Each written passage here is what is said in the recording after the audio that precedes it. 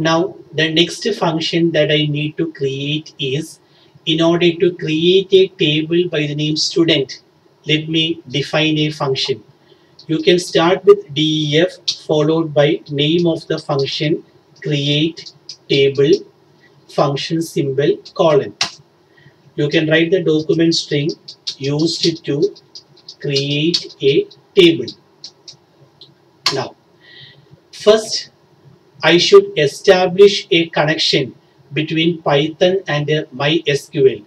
Now, in order to create a connection, we have already created a function by the name create connection. So you can call that function here, create connection. Now this function returns the connection object and the cursor object as answer. So they can be stored in some variable connection comma cursor. Okay, so you created so by calling this function you created a connection between Python and MySQL. After that, from the default database MySQL you change to class 12. So now you are in class 12. Now let me display all the tables present in the database class 12. So I am going to execute an SQL statement. The statement is show tables. Okay, and here the SQL statement is executed. The table names are there in the computer's memory by the name context area.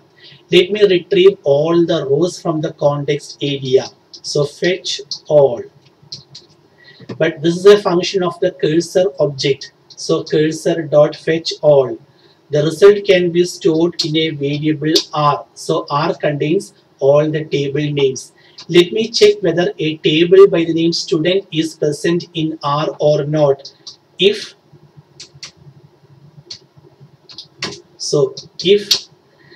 we want to check whether a table by the name student is present in R. So if student in R, but R is a list of tuples, so each and every element of R is a tuple. You cannot compare a string with a tuple. So the string should be converted to a tuple, and after that you should check whether the tuple is present in R. How can you convert a string to tuple? First write the string inside round brackets. If the tuple contains only one element, you need this comma. It's part of syntax. So if the table student is present in R, then you don't have to do anything. Otherwise, you should create a table by the name student. Let me run this SQL statement. STR_SQL equals create table. Create table followed by name of the table student. Okay, now let me continue it in the next line. So backward slash. Okay, now create table student. The first column roll number, it is integer, so int 5. What's the meaning? Maximum I can enter 5 digit integers. Now I want to make this column roll number primary key. That is, this column should contain unique values and it should not contain a missing entry. So if you want to make it a primary key, simply write primary key here. So first column name followed by type of data followed by width.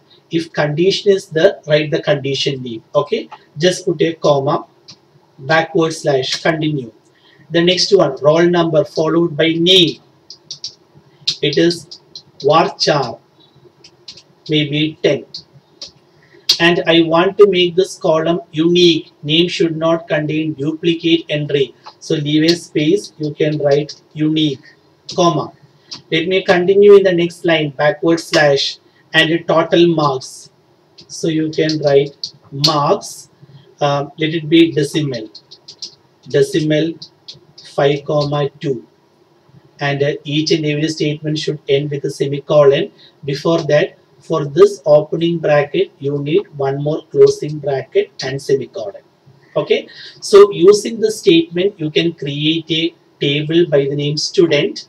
Only 3 columns are there: roll number, name, and marks. Now let me execute the statement.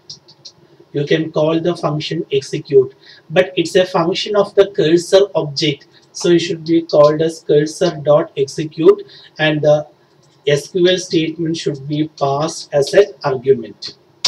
Okay, so we have created a table by the name student, and after creating the table, nothing more to be done, so no need to make this connection alive. You can close the connection once the use is over. You close the connection. Okay, so connection dot close, otherwise you lose memory unnecessarily. You are wasting memory.